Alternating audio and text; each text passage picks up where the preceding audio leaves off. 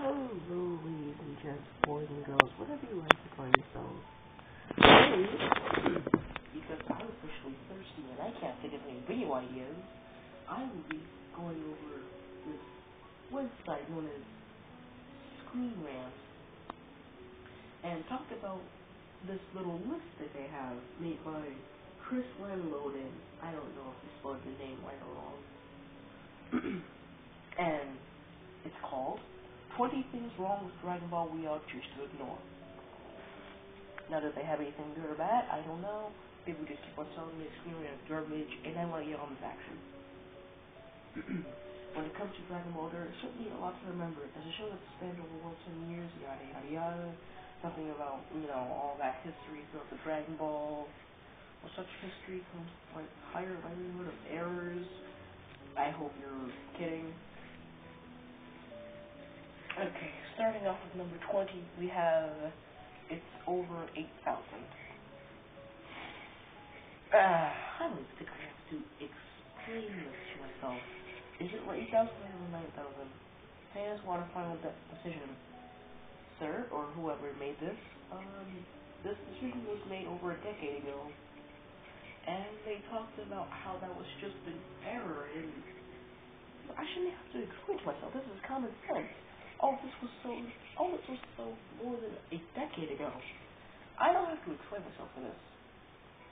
Nobody thinks that it's still over 9,000 except people who don't watch Dragon Ball.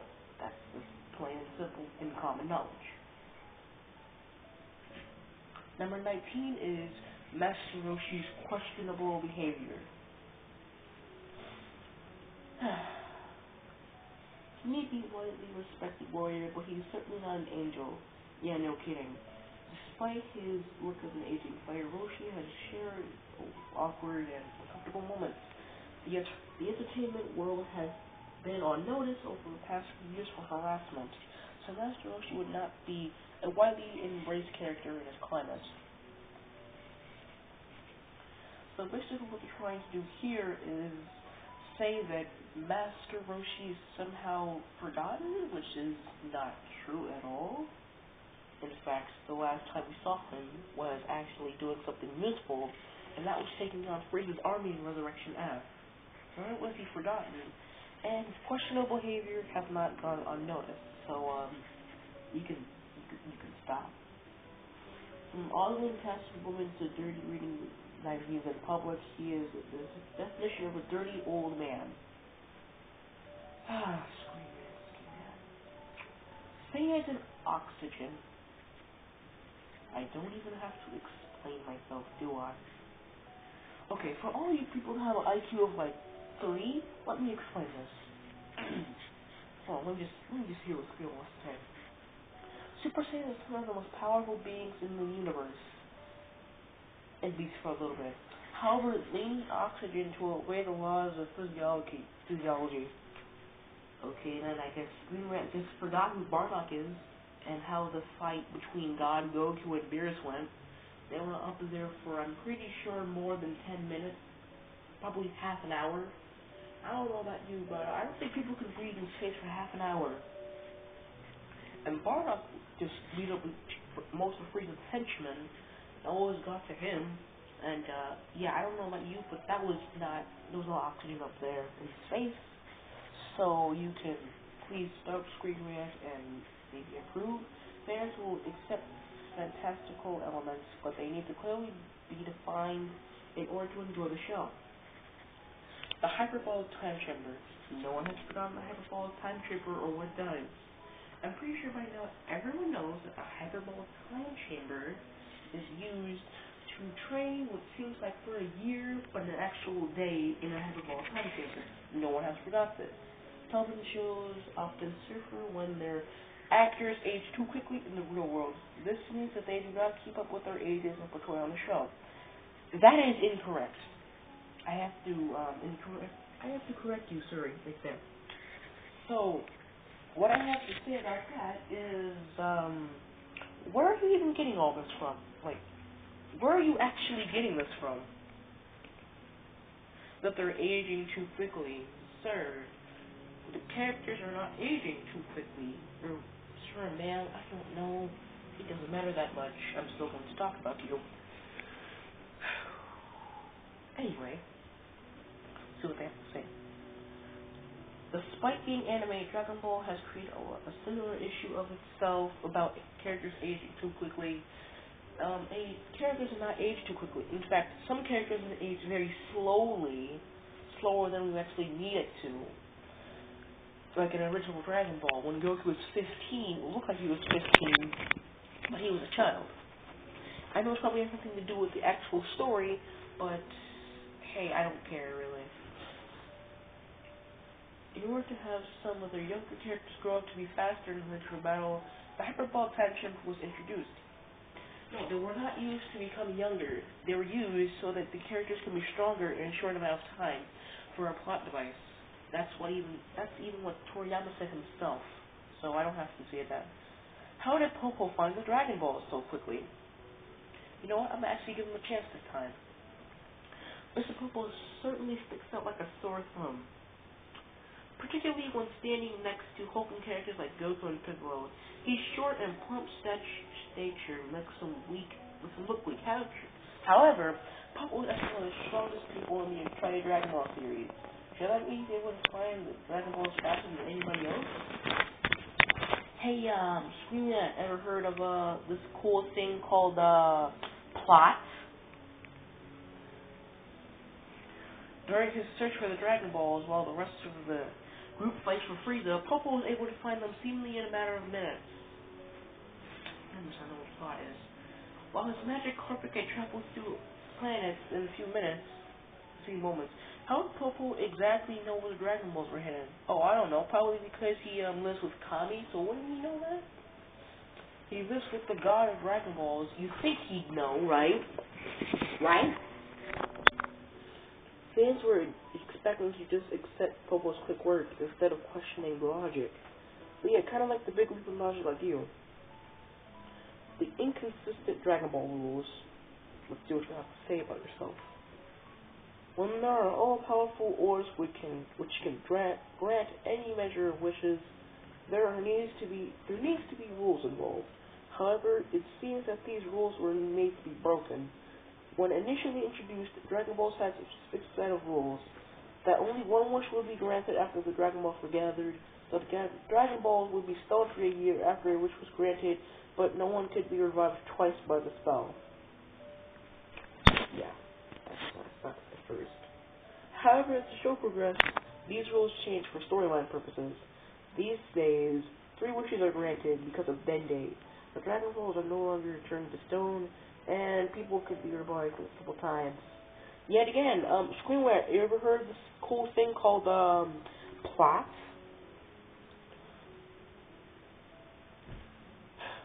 Each rule has been adjusted to fit the story of needs. So why do they exist in the first place? Did you just basically exist while the show exists?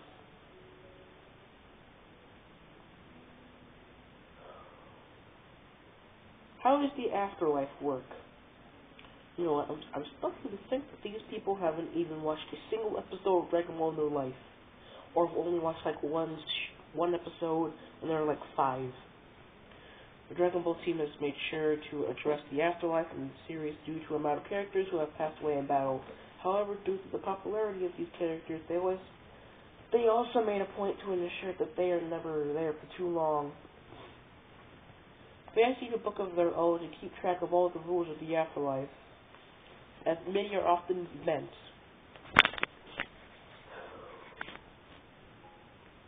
I'm not sure exactly what they mean by bent, because I don't know about you, but I don't remember seeing anything about the rules of the afterlife bent.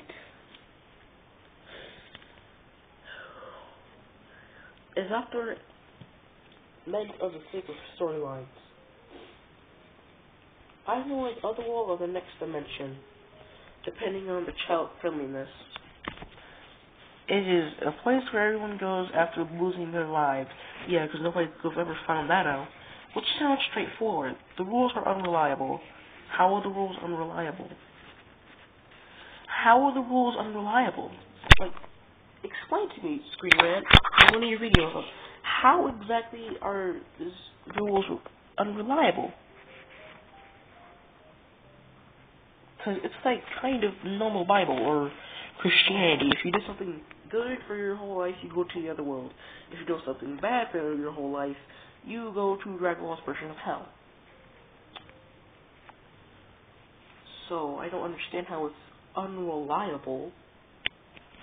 There seems to be a defined heaven and hell, but there also is a few limbo area that people can reside before they are wished back by the Dragon Balls.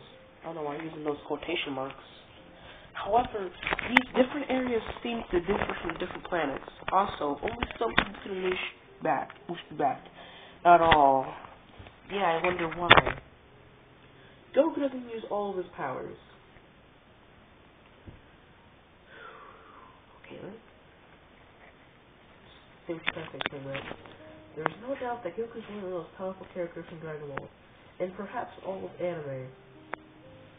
Can't really disagree with that. His abilities range from flying to regeneration and God state, yeah, making him unstoppable to most of his enemies. Why did he not use all of his powers in a fight?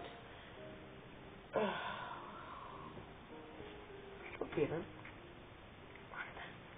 I just really hope that ScreenRants knows what key suppression is. I just really do. Goku has faced a variety of enemies in his time, so he has been down and out in some fights. Since then, seems to have him utilize so many different abilities before, it is surprising when he does not use them. I'm starting to lose faith in ScreenRant if they hire these people who just literally do not know anything about anime in general. For example, his numerous fights with Vegeta and Frieza show telekinesis used against him. Goku has also shown that he has these powers as well, but has never used them in his fight for benefit. The only time we've seen Goku use telekinesis is to read Krillin's mind, and he has to get all up close and personal with him and put his hand on his head. You think Frieza or Vegeta will let him do that? No. And also, why would he even need to do that? He can see them about to do an attack and scream out whatever. Like, I don't actually see what you're trying to talk about. And what does telekinesis have to do with anything at all? Goku has also been shown to have these powers as well, but they're using them often as a fight.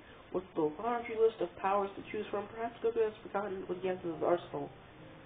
Perhaps ScreenRant doesn't know what plot and key suppression is. 12. The many different timelines have somehow been forgotten, and all of the people just forget this.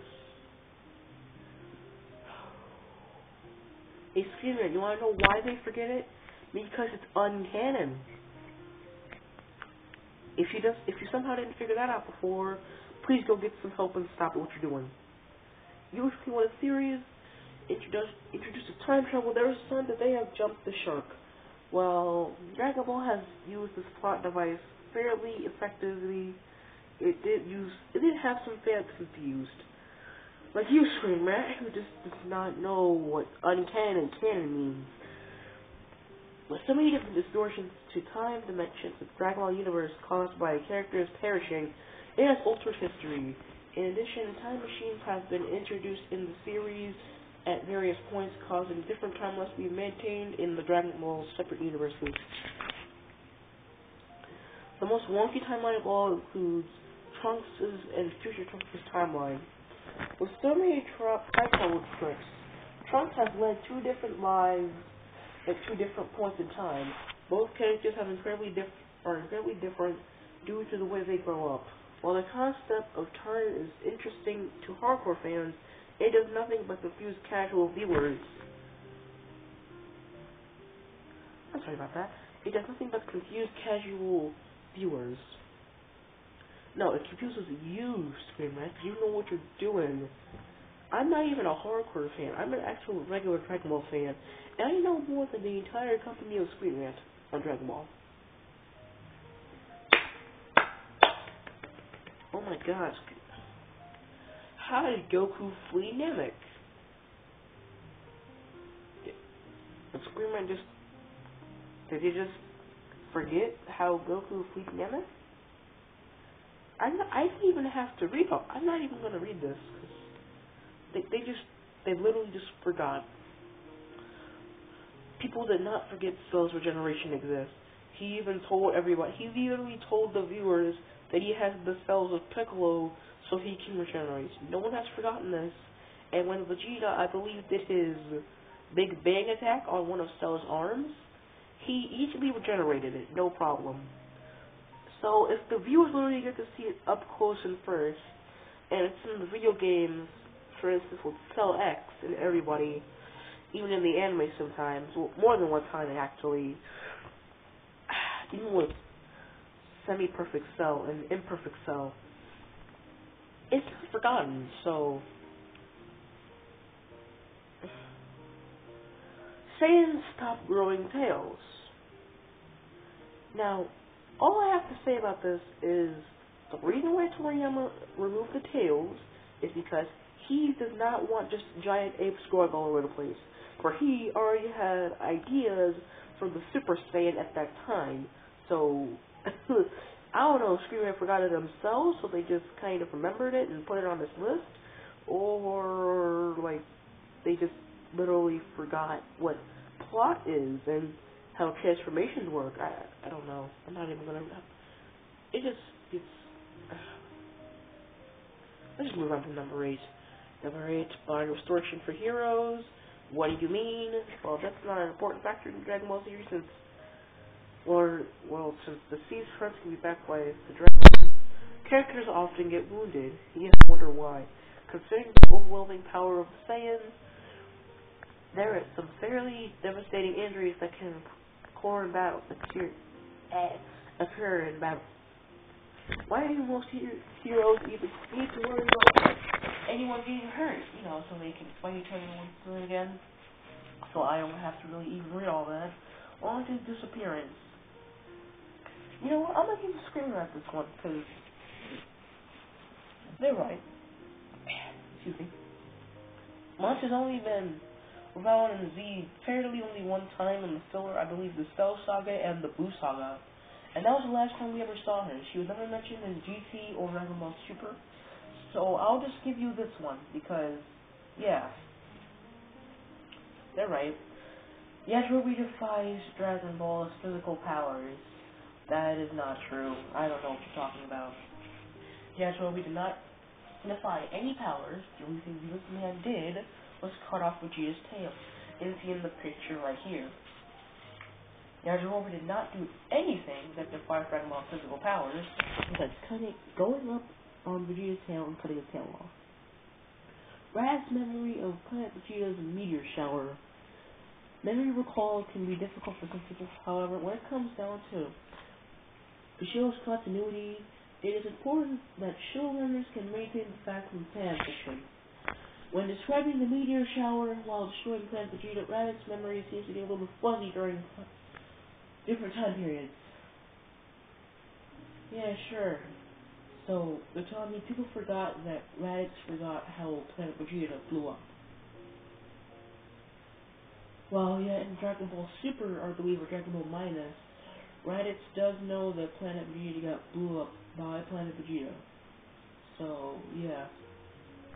And so does Vegeta, I'm sure.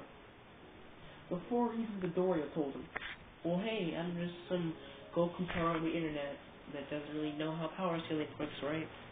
Right, or something, I don't know. For reasons, Cell should have been erased in GT. Okay, let's see what they talk about. What they have said about Dragon Ball's inability to follow the rules they have set out. Many rules are established, I already know that, but then unfortunately forgotten.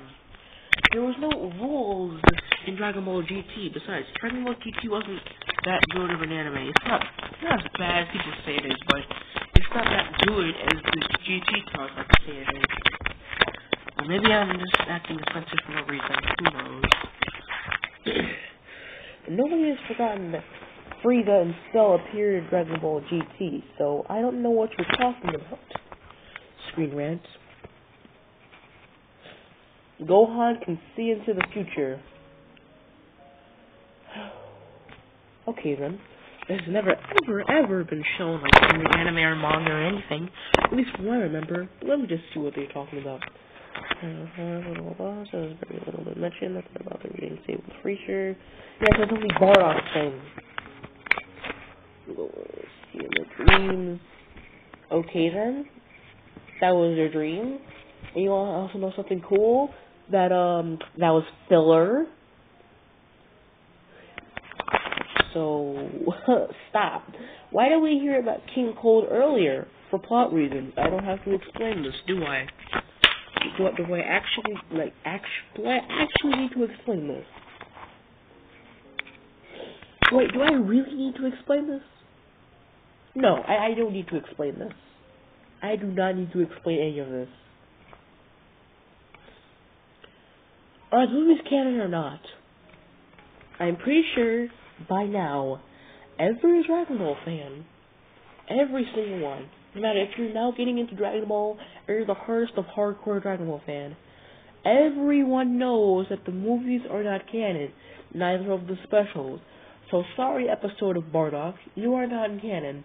Dragon Ball Minus is though, because it has connection with the Broly movie, whose canon is Dragon Ball Super, which is also canon.